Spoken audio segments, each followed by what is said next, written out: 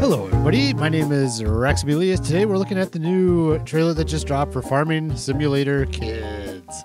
This is a fantastic idea. I had no idea this was coming, but man, what a great idea. I love that the kids are going to have something to play on the iPads and things like that. If you have young enough kids, this will be a fantastic game for them. And I got to be honest, I think it might be a fantastic game for adults that want to just chill and relax and just get their mind off of stuff. That's what I'm saying. That's all I'm saying. It might be good for that. So let's take a look at some of the stills for Farming Simulator Kids. The first thing that you're going to see is in the trailer is a map. So it looks like there's 4 different areas you can go to in this game. You can go to the farming area, the barn, the house, and the market. So the first place that we look at in this trailer is the farm.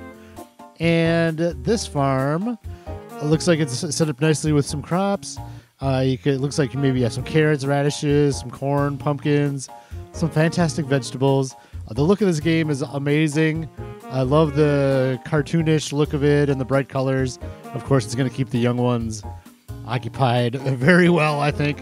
You got to, I don't even know, does that kind of looks like canola? Is that canola that's actually in the ground? Who knows? You got your little John Deere tractor in the lower right-hand corner. This looks fantastic. Here's a step-by-step process of what you have to do to get your crops all set up. The next screen is is another farm screen, and I'm going to say this right now.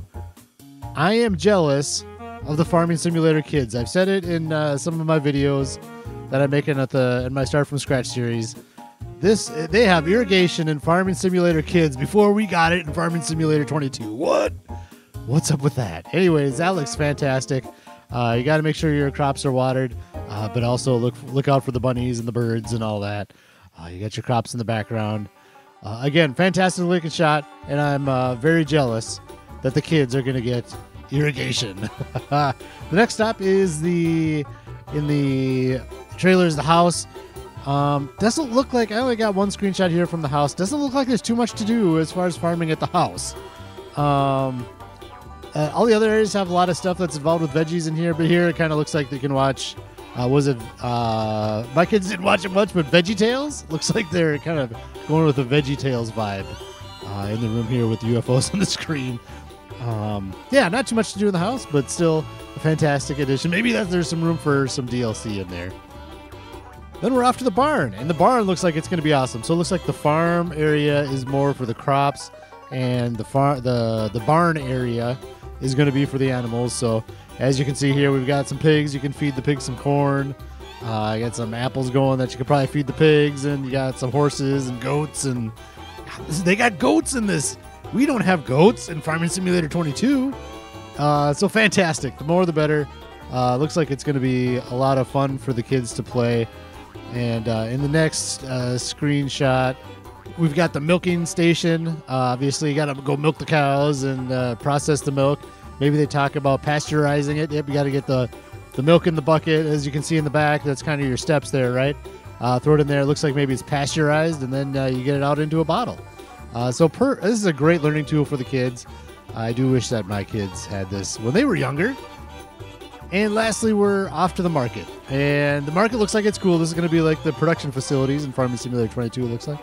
We've got our canned veggies on the right, but this machine here looks like, I wonder how many different products you're going to be able to make with this. That's going to be a lot of fun. I think this is going to be the thing that brings it all together, where I want some strawberry milk. So how do I get my strawberry milk? Well, I got to go to my farm to get the eggs, and then the strawberries. And then I've got to go get the milk and put them together right here in the market.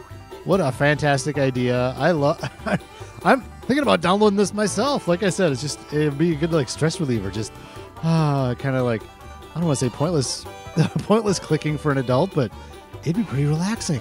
I'm on board with that. I hope everybody else is on board with that. And here you can see the sandwiches, the different things that are needed to make different types of sandwiches. So I wonder if they're going to be able to grow peppers. There seems like there's so many more options for growing different crops than there is in Farming Simulator 22. But yeah, So the market area looks fantastic. I love how it all comes together back there.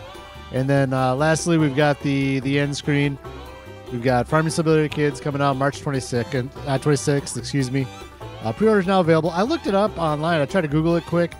The Farming Simulator website didn't have anything, but Best Buy had the Switch version out already on their website for pre-order. That was $30. I found that was the first one I saw. I'm like, ooh, that seems a little steep for something like this.